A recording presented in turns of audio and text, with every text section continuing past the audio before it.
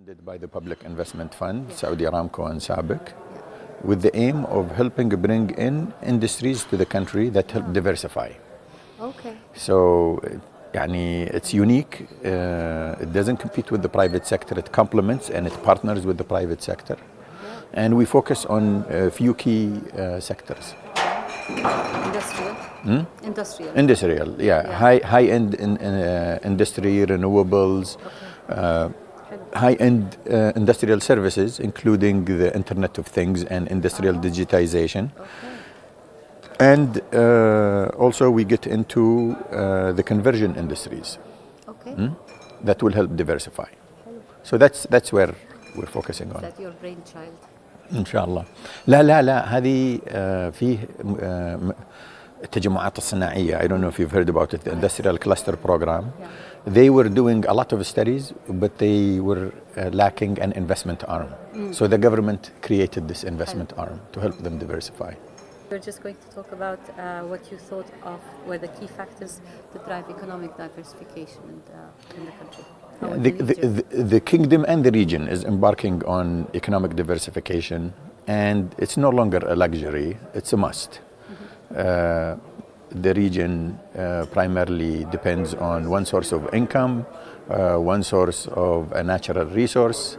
The population is young, and the government budget cannot continue to rely on one source of income. So diversification is extremely important for the region. All countries recognize that and embarked on different programs. Saudi Arabia launched Vision 2030, very ambitious, but at the same time bold. And key elements of the diversification, I think, blends in what we see global and what is regional. Globally, we're seeing a major shift in powers from the developed economies to the emerging economies. And the region is at the heart of the trade routes between these. So we can play a critical role leveraging this shift by being good trade partners with all these through establishing efficient logistics and providing also manufacturing hubs. Another element of diversification is the fact that we're a large economy, and there are significant localization opportunities that will make it viable for high-tech industries to come and get established in the region and in Saudi Arabia.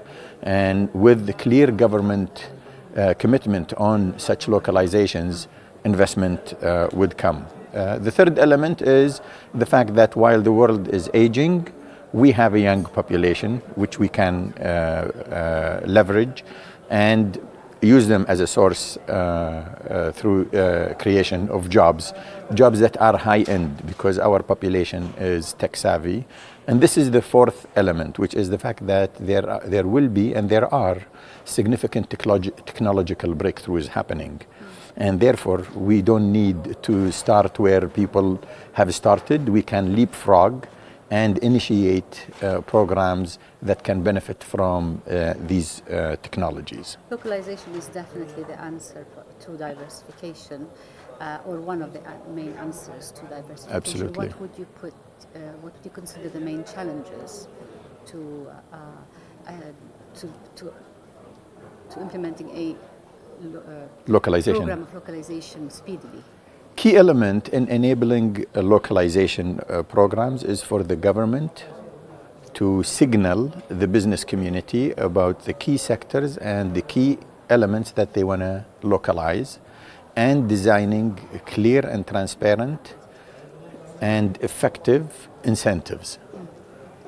So if the kingdom says, look, I want to localize digital equipment, medical equipment and medical devices, and I want to localize pharmaceuticals, and I want to localize automotive and aviation spare parts, or marine manufacturing. By announcing that and making a commitment to procure from those locally manufactured material, with the right commitment to enable them to get business established, we're really not talking about significant financial incentives.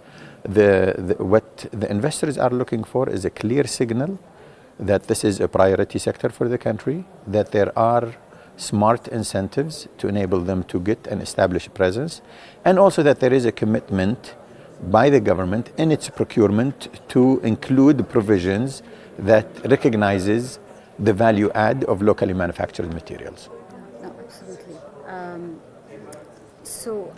My question was about any challenges that you foresee in pursuing diversification. Program for diversification. Okay. So the challenges is if there is no clarity on what sectors, or if there are no commitments from the government to procure such materials. From a diversification standpoint, in general, the biggest challenge is either lack of focus or inability to execute. And this is the biggest challenge that would face any country that is embarking on a vision. What do you mean with lack of focus? If you look at Vision 2030, it aims to diversify the economy, and they've identified, I think, 13 or 14 programs.